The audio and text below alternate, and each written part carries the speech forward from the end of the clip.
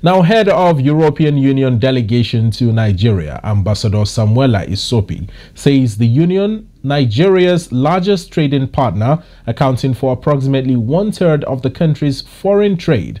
She highlighted this during her farewell event in Abuja. The ambassador, who is leaving after a successful tenure, expressed deep gratitude for the support she received in Nigeria. Our diplomatic correspondent, Amma Marcus, reports.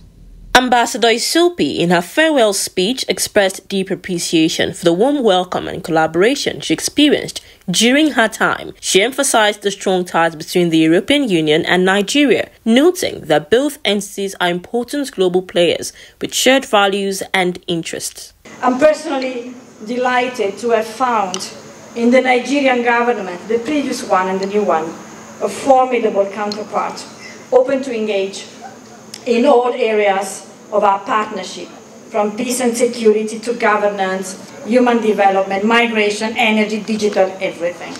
I'm proud of what we have done together in so many areas that are vital to the betterment of Nigerian society.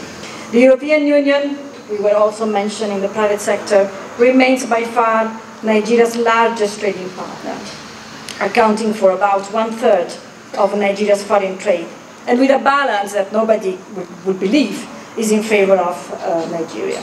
The European Union is also by far Nigeria's biggest investor, and hundreds of European companies are active in Nigeria and contribute to its economic growth, diversification of its economy, and most of all the creation of decent jobs for the youth. Governor of Plateau State, Barrister Caleb Mutfwang, praised Ambassador Isopi for her dedication and commitment to Nigeria's development. He stressed the need to continue and strengthen the existing partnership between Nigeria and Europe. Europe needs Nigeria, Nigeria needs Europe. And it's not surprising that they are our biggest trading partner with a great deal of credit in our favor. That shows the commitment of Europe towards the development of Nigeria.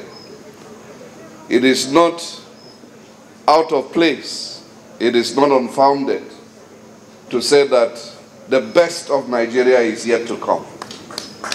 Other dignitaries at the event included the Minister of Arts, Culture and Creative Economy, Barrister Hannatu Musawa, former Minister of Sports Development, Mr. Sunday Dare, former Minister of Women Affairs, Dame Pauline Talon, former State Minister of Police Affairs, Mrs. Sulaiman Ibrahim. The event was marked by emotional tribute, with Ambassador Isopi receiving gifts and special recognition from the Nigeria disability community for her advocacy and support. Amma Marcus, ADBN News.